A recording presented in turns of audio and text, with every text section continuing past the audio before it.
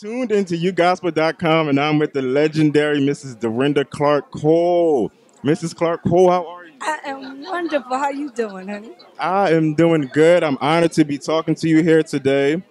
I also want to congratulate you on your phenomenal year. From you just put out the new album, "Living It," starring on Preachers of Detroit. How do you keep it all together? Now you're here today, standing up, Well, ready to go. you got to keep up with the times, or the times is going to fly by, without you.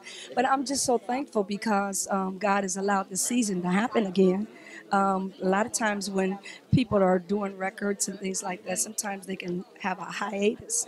And it's so hard to probably get back in. But I was just so grateful that, of course, E1 and Light Records really got behind this project and really pushing it. Of course, I got to give shout out to my producer, Joe Flip Wilson, who really pulled this whole thing together, and I'm really excited about it. But yeah, and we juggle all of this with great people and great minds, because we couldn't do it without the people that help us. So, yeah. And like you're living it in stores now. Make sure you grab that. Also, now Preachers of Detroit. How have you?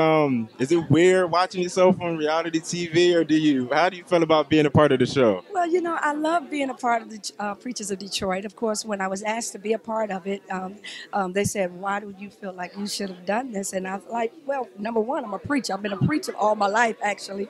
And then, yes, absolutely. And then being a part of the Church of God in Christ. Of course, I'm one of the highest-ranking women in the evangelism department. So, to have that status and all of these other things behind and being the preacher of the Clark sisters, so it's always been just a no-brainer, to actually be a part of it. And then preaching is my passion as well. So, And also, on top of the new album and on top of the Preachers of Detroit, she also has a TV show. She also has a radio show.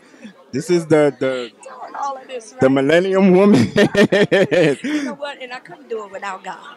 Of course, Him making sure that everything is in place. And of course, you're having that time with God, and He allows you to really kind of navigate your way through this. Because I'm trying to live it. I'm living She's it. living it. Thank you, Dr. Cool. Thank you so much. Thank you, thank you, Appreciate thank it. And I you. thank you Gospel, because you all have really been so supportive, even with the Preachers of Detroit and all that you've done for me. And I really appreciate it. It's definitely our pleasure. I love all of you guys. We love you.